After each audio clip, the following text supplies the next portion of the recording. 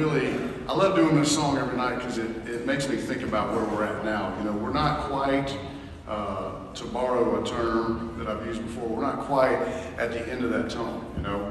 We're not quite out of it yet, but things are so much better than they were, you know, a year and a half, 2 years ago.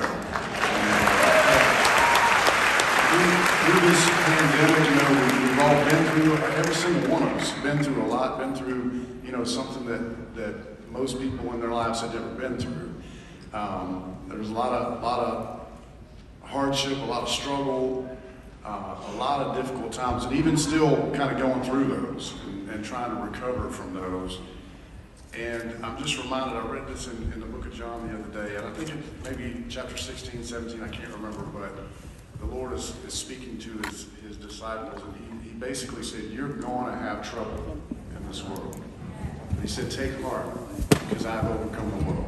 And when we are his followers, when we follow in the ways of Jesus, we can overcome the world too with his example and because of him leading and guiding us. And that's a little bit about, I don't know if that's what this song's about necessarily, but this song's about forgetting about what's behind us and moving forward, because the Lord has plans for every single one of us here tonight. I have no doubt about that.